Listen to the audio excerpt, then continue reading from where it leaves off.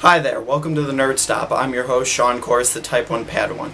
And today I'm doing my reaction video to the movie Mad Max Fury Road, out now in theaters. So basically I'm going to go through the storyline a little bit, no spoilers, I'm not going to give away any big details, but I'm going to give you my first reactions and just what I thought of the movie Mad Max Fury Road. So let's start off. This movie is amazing. I'm already saying it's a 5 out of 5 stars for me. I was blown away by it. Me and my roommate went to see it on opening day, and we got to see it in 3D, which is pretty cool. And he described it best. This movie starts off high adrenaline action up here, and it does not stop. This whole movie is just action-packed, explosions, in your face, car chases, action, action, action. Amazing. It really hits on the Road Warrior, Mad Max the Road Warrior. It has some kind of, it gives some kind of throwbacks to the original Mad Max the Road Warrior and the prior films, but like I said, it's a movie all in its own, and it's an amazing reboot. Just to say, Tom Hardy does an amazing job with Mad Max. I think he interprets Mel Gibson's form of Max really well, and I loved it. I hope he does more of this. I hope a series continues with this. But really the character that I am most impressed by and that I am just head over heels for right now is Charlize Theron's character, which is Furiosa, who is this gunslinging kind of rogue strong woman with a mechanical hand that she created out of, parts and pieces of automobiles and stuff like that. And she is just the most badass woman I've seen ever in a movie. And throughout the movie, there's other lead strong women in the movie that are just amazing. And it makes the movie that much better that you can have a strong male part and a strong woman part.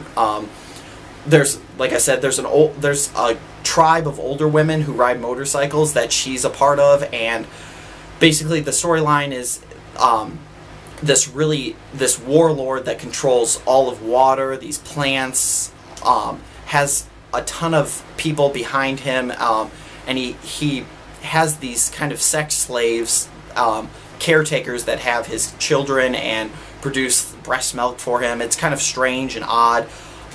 But basically what Furiosa does is steal these women away from this warlord, and they go on a hell-raising chase throughout the desert, trying to find the Greenland, and it's amazing. Like I said, the intensity and the action throughout the film does not stop, and for 2 hours you are just glued to your seat, staring at the screen, just in utter craziness. I mean, like, it's one of those movies that's you're on your toes the whole time.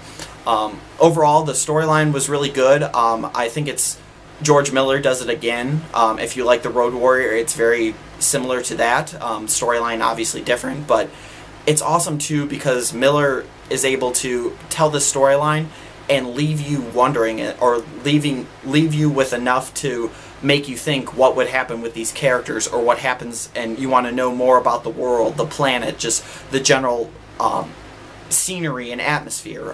It's just amazing. And like I said, the characters in it are I think they have good depth to them, and they don't really need to explain themselves within this wasteland and this high-impact death match race place. So, like I said, I was very impressed by this movie. 5 out of 5 stars. I will see it again for sure. I'm going to see it probably in another week or two and just, bask in the glory of this movie. I think it's a huge summer blockbuster. If you've seen it already, please let me know what you thought of it. I would love to talk with more people about it and just fans of Mad Max. If you haven't seen it, stop watching this video and go see it now because it is amazing. So that is my first impression of Mad Max Fury Road. Like I said, I loved it. I think you should check it out and go see it and just, fangirl flail over it, I guess. But, so yeah, that's basically my review of this, and I will have more coming up. I got some comics, so I'll be doing a pull list soon. Got my Game Informer that has Star Wars Battlefront information within it that I'm going to check out, probably do a video of it, and there will be more coming up. So yes, one more thing, I almost have 100 subscribers, so I'm going to be doing my giveaway very soon. I might be giving Season 4 of the Game of Thrones out, or my prototype Boba Fett Black Series Hasbro action figure. I might do a gift basket or something like that. Let me know what you think. Give me suggestions, because the giveaway is coming up very, very soon. So, like I said, please connect with me. Comment, like, subscribe, whatever you want to do. Let's connect. Let's talk. I'm ready to nerd out with you. So, I'm Sean, and I will see you all next time.